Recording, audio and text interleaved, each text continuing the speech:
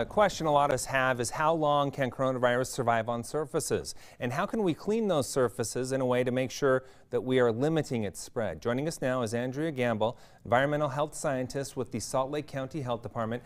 Andrea, great to have you on the show. Thanks so much for being here. Let's start with do we have any idea of how long viruses can actually survive on surfaces? So this is a new virus, but experts think that it can last on a hard surface for a couple of days. Okay, so that's quite a while that it can be put on the surface and you can come pick it up later. So when we clean, what are the supplies that we're going to need to make the most of that? So the health department recommends using chlorine bleach. It's the very best thing.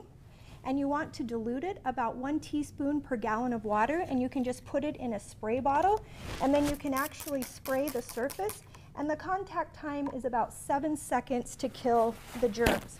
Okay, so that one's going to work really fast then? Yes, very fast. And when we're doing that, you're kind of giving us a demonstration here. Is there a proper method you should use? Or how much are you actually spraying down to clear that amount of surface there? Just enough to make the surface visibly wet, and then you want to wipe it with a paper towel and then allow the rest of it to air dry.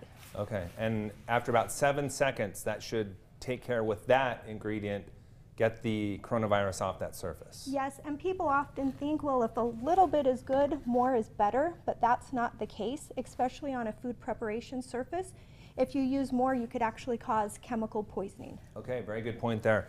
We were talking during the break, and you said something that really surprised me, because the wipes that you're gathering there now, they're very popular, but they take a lot more time to be able to actually be effective against the coronavirus. I was surprised to hear what you told me there.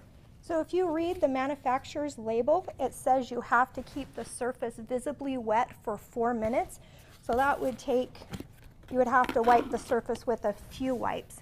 And then if you continue reading on the label, it says that you have to rinse with clear, clean water. There's fragrances and chemicals, so on a food prep surface you would have to wipe it off. Okay. So these are really good for doorknobs in the bathroom, but when you're in the kitchen, you want to make sure that you're using bleach. Okay, very good. What other ingredients should we be looking for when we're looking for the most effective cleaner?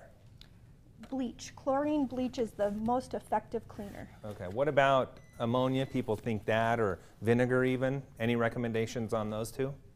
So the health department recommends bleach, and then in the sanitizing wipes, the sanitizer is quaternary ammonia, or quats, and that can be effective as long as it's on the surface for at least 4 minutes. Mm-hmm.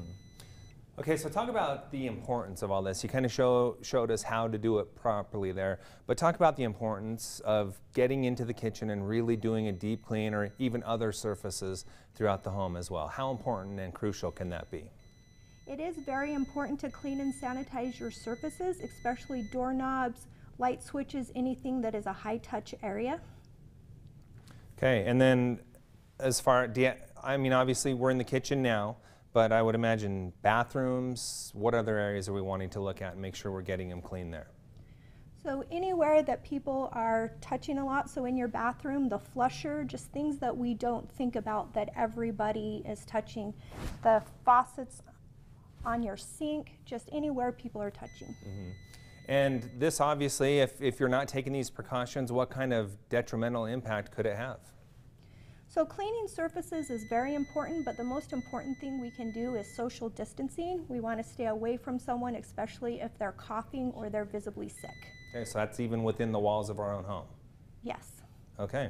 All right, very important information, Andrea. We appreciate that. Again, I was quite surprised to hear the information you had on the wipes. Didn't realize you needed to really be at it for that long with those. Very popular product. And thank you so much for your time. We appreciate it. Thank you.